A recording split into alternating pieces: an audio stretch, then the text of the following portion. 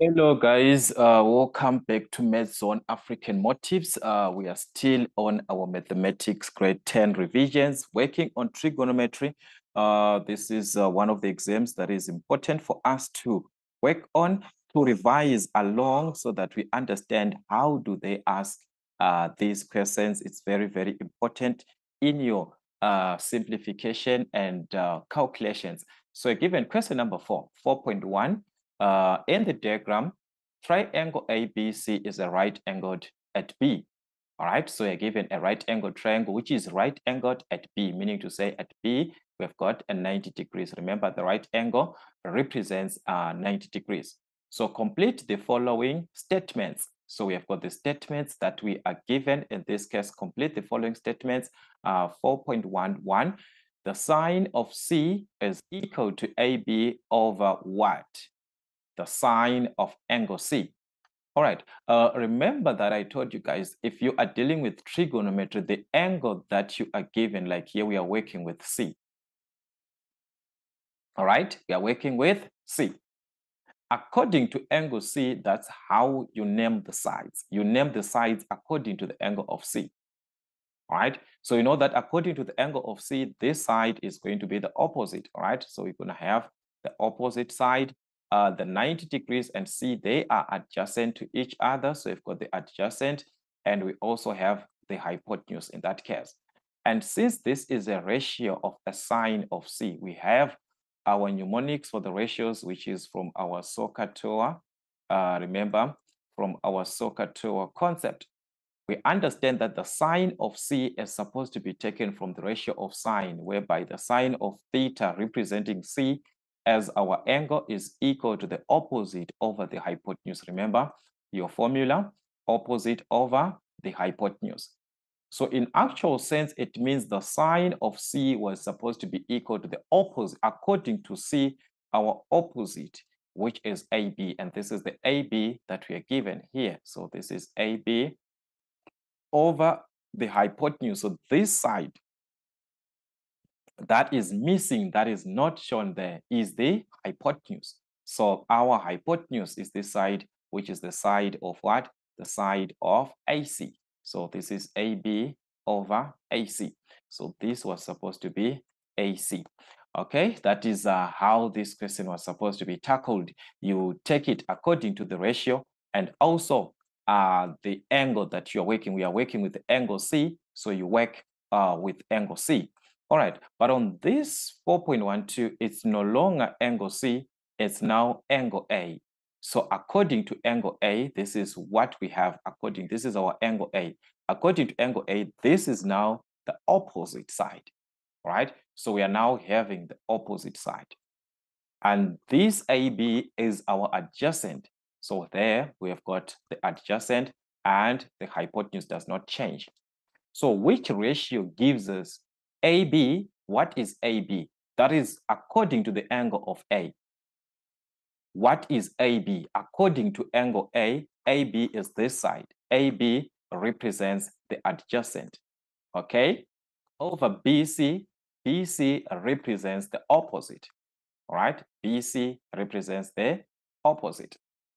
So which ratio gives us the opposite, the adjacent over the opposite? That is the question, adjacent over the opposite. Where there's adjacent and opposite, there's a tan.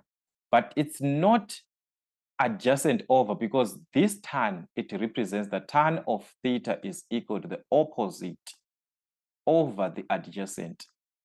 But there they gave us adjacent over opposite. So which ratio is that one? It is the ratio for cot. Remember the reciprocal, adjacent over is the reciprocal of this. We just have to interchange. For us to have adjacent over opposite is the reciprocal of opposite over adjacent. And what is the reciprocal of tan? The reciprocal of tan, 1 over tan, is the one that gave us this. And we know that 1 over tan is a what? It's a cot. So instead, this is supposed to be the cot of A. Cot A is equal to adjacent over opposite, which is AB over the opposite, which is BC. All right, so that is how this question was supposed to be done. Okay, that was just 1 mark, which is fine. All right, so let us check this part here. on question 4.2. Without using a calculator, so there we are not required to use a calculator, determine the value of this. All right, so let us just have our question aside. So we are not supposed to use a calculator. That's 4.2. We are asked to determine the value of sine of 60 degrees times tan 30 degrees. This is everything over the sec of 45 degrees. All right, so actually what they want you to do is to apply your special angles. Remember, from your special angles, we have got this revision, guys. I hope now we understand this. This is 45. This is 45 degrees. We've got 1, 1, the square root of 2. Then we've got the angles of 60 and 30, whereby this is 60 degrees. This is 30 degrees. This is 1. This is 2. This is the square root of 3. All right. So the sine of 60, again, going back to our ratios SOHCAHTOA. Remember our SOHCAHTOA concept. So it means here we are going to have the sine of 60 degrees. Right? Remember, you're asked not to use a calculator. So back here. But I told you guys, whether they're saying use it without or using a calculator is just the same, because the calculators, they simplify the same way that you're going to have them. All right. So what is the sine of 60? Sine 60 opposite over hypotenuse. So opposite according to 60 degrees, this is the opposite side, and this is the hypotenuse. So that's the square root of 3 over 2. Opposite square root of 3 over 2 times the tan of 30. This is our 30 here. The tan of 30, and tan is opposite over adjacent. According to 30, this is the opposite according to 30, and this is the adjacent. So it's supposed to be 1 over the square root of 3, all right? Opposite over adjacent. So you can write it as 1 over square root of 3, or you can write it in its simplest form as the square root of 3. You're going to multiply the square root of 3 over square root of 3, which is 1 times square root of 3, which is going to be the square root of 3 over the square root of 3 times square root of 3. Remember, it gives us 3. So you can write it in simplest form like that, or you can just write it as 1 over square root of 3. All right, this is over the sec of 45. Remember, the sec is taken to be the reciprocal of cos. Sec was taken from 1 over cos. So if it is taken from 1 over cos, and the ratio of cos, we know that is adjacent over the hypotenuse. Adjacent over hypotenuse, that is cos. So sec is the reciprocal, is going to be hypotenuse over adjacent, which is the opposite. So that will be hypotenuse over the adjacent. But using what? The triangle where there is 45 degrees, we are back to the 45 degrees. Whether we are using this angle, remember I told you can use this or that is the same. So according to this 45, this is our opposite side, this is the adjacent side, and this is the hypotenuse.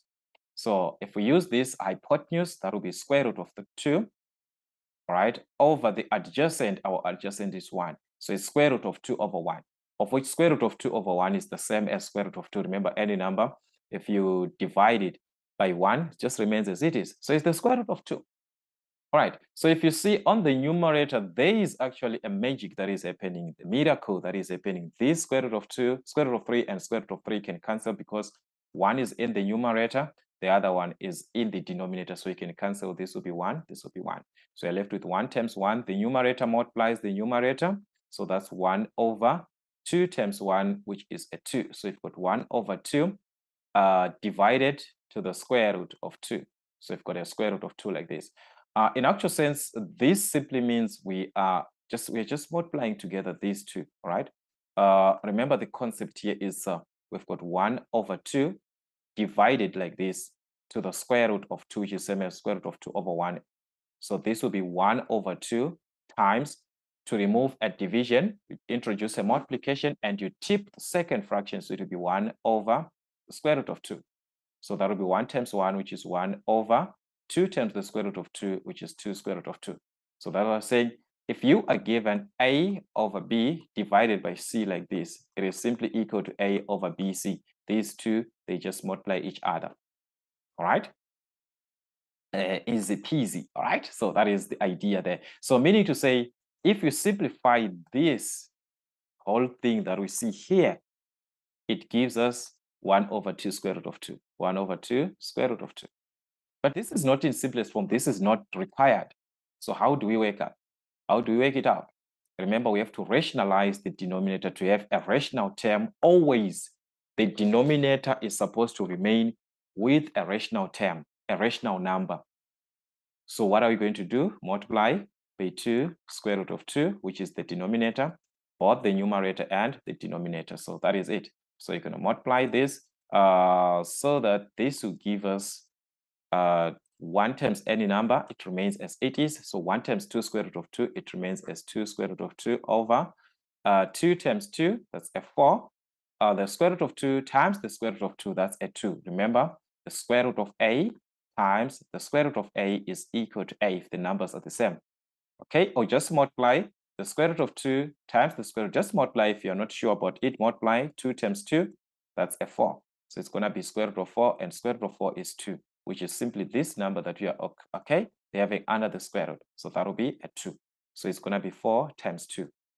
Okay, so the 2 here and the 2 here can cancel. That's going to remain with a 1 on top. So this will be the square root of 2 over 4. Okay, so that is how we could have simplified this part. But I always say under exam condition, guys, let's be honest with each other. Once you are at this stage, you can just use a calculator here. Okay, you can just use a calculator to simplify, get your answer. Okay, which is okay, which is fine. So that is how we play around these questions. Know your triangles, your special angles, how to simplify from the ratios. SOHCAHTOA concept. Apply your ratios properly, then simplify as far as possible using the laws of sets. You have to go back to the sets, your irrational numbers. All right. Then we are given on question number 4.3 in the diagram. We have got the point P on this diagram, which is negative 5, 12 is a point in the Cartesian plane. ROP is theta. ROP, which is this angle, is theta. Determine the value of cos theta. All right, remember, guys, I told you that once you're given this type of a question, it's not a question for you to worry. They give you the theta that is in the second quadrant or third quadrant or fourth quadrant, wherever it is. What you just need to do is to complete the triangle which falls in that quadrant. Like here, it's in the second quadrant. Just complete the triangle like this. I'm gonna complete here. So it's gonna give us a right angle triangle. As you can see here, we're gonna have a right angle triangle. So working on this triangle, you are going to see that here we are given the point P, where we are given the X value and the Y value. So remember, this is the X-axis, the Y-axis. So we are given the X value along this side. This is the X at what? At negative 5. So this is at negative 5. This is at positive 12 corresponding to this side. So it can be like this, minus 5, the whole of this line. That is the X, all right? 12 is for the Y, meaning to say the whole of this line, the Y-axis, on the Y-axis which above, which is a positive 12. So this is it. So here it's minus 5.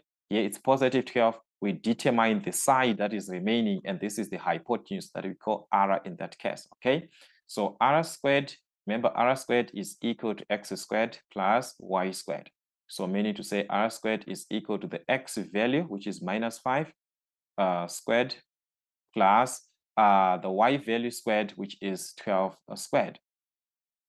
So that is going to be r squared is equal to minus 5 squared. That is 25. Minus 5 times minus 5, this is 25. Plus 12 squared, which is 144. So we're going to have r squared, add this, that will be 169. So to remove the square, we're going to introduce the square root both sides. So r is going to be plus or minus 18, but this side can never be a negative. It's the hypotenuse. The hypotenuse can never be a negative. So r is equal to 13. We have got our hypotenuse in that case. All right. So what I said, guys, is that after determining this, whatever question that you are being asked here to determine, whatever values that you're given here, what you do is that, yes, you can see that this is your theta. Take a closer look on your theta. This is your theta. This angle is taken up to this point here. This angle is not inside of the triangle, no. It's outside of the triangle. But what it does is that it gives us the properties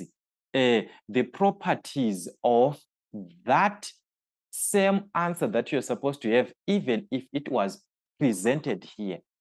So what you do is that you use the angle that is inside of the triangle, this one, this is the angle that you use inside of the triangle, this angle.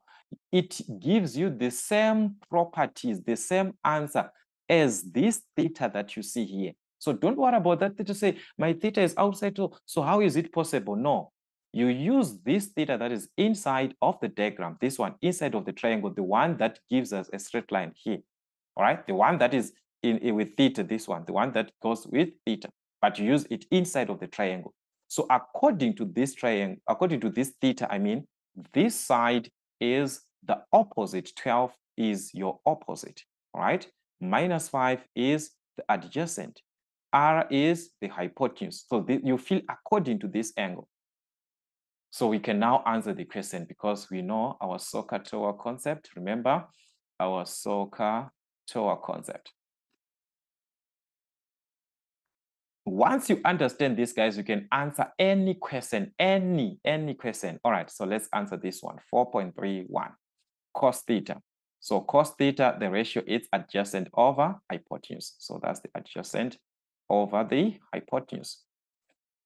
So that means the cosine of theta is equal to, like I said, they gave you theta, but yes, you are talking about that. You are using the angle inside. So according to this angle, what is our adjacent? Adjacent is -5. All right, so that is going to be -5 over the hypotenuse. The hypotenuse is 18. Just like that, you're done. You get the answer exactly, the answer for cos theta, but you are using the angle inside of the triangle. That part is how you attempt this one. All right, then the other one is cosec squared theta plus 1. All right, so that's cosec squared theta plus 1. Let us just try to attempt it here. 4.32 cosec squared theta plus 1. All right, so for cosec squared, cosec, remember cosec, it's a reciprocal that we take from 1 over sine. Cosec is 1 over sine. So this is same as 1 over sine theta, all right? So if it is 1 over sine theta, it means we are talking about the reciprocal of sine theta. Remember, sine theta is opposite. The sine theta is opposite over the hypotenuse. Then cosec, it's 1 over sine theta. That is cosec. So if it is 1 over, it's the reciprocal of this. So it's going to be hypotenuse over what? Hypotenuse over opposite. So we are going to take it as hypotenuse over opposite for cosec, which is 1 over sine. That is cosec. So what is the hypotenuse? The hypotenuse is 13. So this is going to be 13 over opposite. Remember, we said the reciprocal of sine. So it's a hypotenuse over opposite. The opposite, according to this, is 12. So that's 12. But this is cosec squared. So we have to square this, all right, plus 1. Once you have this, guys, it's enough for you to have the answer. On your calculator, just determine your final answer direct. All right, so this is it. Let us have our calculator here. All right, so that's open a bracket, 13 over 12. So you're going to have 13 over 12 squared. All right, plus 1. This is it. So this is 313 over 144. All right, so I've got 313 over 144. All right, so that is how we were supposed to attempt this typical question.